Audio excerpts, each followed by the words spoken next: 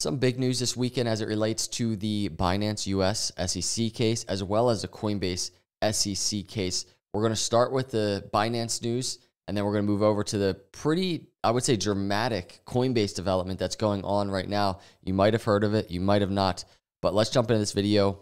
Please hit that like button on the way in, and there it is, everybody.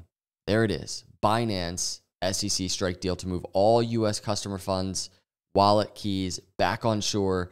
For some just quick context, the proposed deal responds to an SEC motion to freeze all of Binance US's assets while it pursues the exchange on securities-related charges. As you know, Binance straight up going after, or SEC straight up going after Binance US earlier in the week. The regulator said it was concerned that funds could be moved offshore or records destroyed if it was not granted a temporary restraining order. Binance attorneys pushed back, saying that freezing all assets would amount to the death penalty. And as many of you might remember, the judge of this case right off the bat was like, all right, guys, everyone, just come to some type of agreement here. Come up with a deal. Here's the headline for today. SEC strikes deal to move all U.S. customer funds. The proposed agreement addresses the SEC's motion for a temporary restraining order, but still needs judicial sign-off. So hopefully that sign-off comes.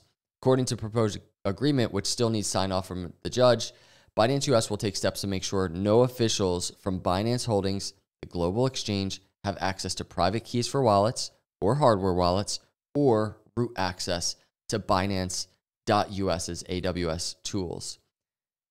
Other provisions in the proposed agreement will see Binance.US create new crypto wallets that global employees have no access to, provide additional information to the SEC, and agree to an expedited discovery schedule.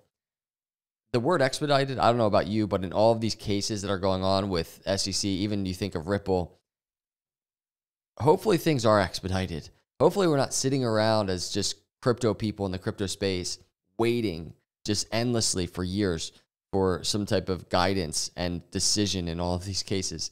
The proposed agreement, if accepted, will address some of the SEC stated concerns as the broader lawsuit it files works its way through the judicial system. I don't know what headline's bigger. This one, and we already knew they were working on a deal, right, with the Binance US SEC case. But then there's this one, Coinbase versus SEC. Judge Failla takes the reins as swap raises eyebrows. So Meta Lawn Man over here on Twitter just broke it down really nicely. I'm going to kind of break it down as well. A new judge has been assigned to the SEC versus Coinbase case in New York federal court to replace rookie Judge Jennifer Rearden. And now there's potential speculative reason for this, which we're going to go over in a minute. But I would say this is a brand new case, and this happening right off the bat amongst everything else going on in crypto and a lot of just the concern that crypto holders have in terms of what is going on with all of these cases. Is there manipulation in play? A switch in judge this early on, I don't know if that's normal in the law world, but it's happening, and that's something that is raising our eyebrows. Judge Failla was appointed by President Obama. So here are some things about Judge Failla. She's currently handling a civil action brought against Tether and Bitfinex, alleging they use USDT to manipulate the price of cryptocurrencies. She has approved discovery requests for documents showing whether USDT is backed 1-to-1. So she's overseeing a case as it relates to Tether. This means she will have some familiarity with crypto terminology and the operation of crypto trading markets. No reason for the switch appears in the court's docket. So there's no reason. This is purely speculation, says Meta Lawn Man.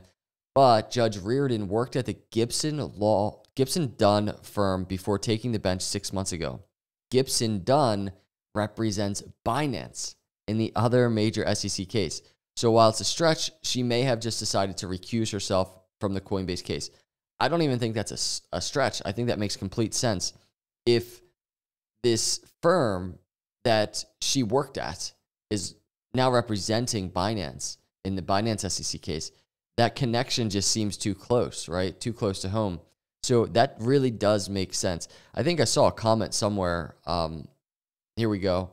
That was a fast reassignment. I bet Judge Rearden is a Coinbase customer or investor. Could you imagine if the original judge that was assigned here is a customer of Coinbase using the app, or an investor in Coinbase, maybe a crypto investor? So I really didn't think about any of those things. So that's kind of a different perspective to think about as all of these cases go on. And so these are pretty big deals happening right now.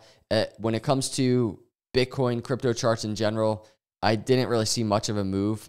This is an hourly chart on Bitcoin. There was a little pop up here that could have been when the news was kind of coming out on the hourly, and then we kind of just retraced. But either way, there hasn't been any type of crazy major pump in the markets because of this news. But either way, this has been a wild week for crypto that we just went through. So these developments that are kind of coming into play, I think, are just little steps forward in these cases. So we're going to continue tracking these things as they come out. Please hit the subscribe if you'd like to be in the know as this news breaks. Hit the like button on the way out. Your support really does mean a lot to me, everybody. So thank you for cruising through on a Saturday. I hope you have an amazing weekend. I'll see you in the next video. God bless.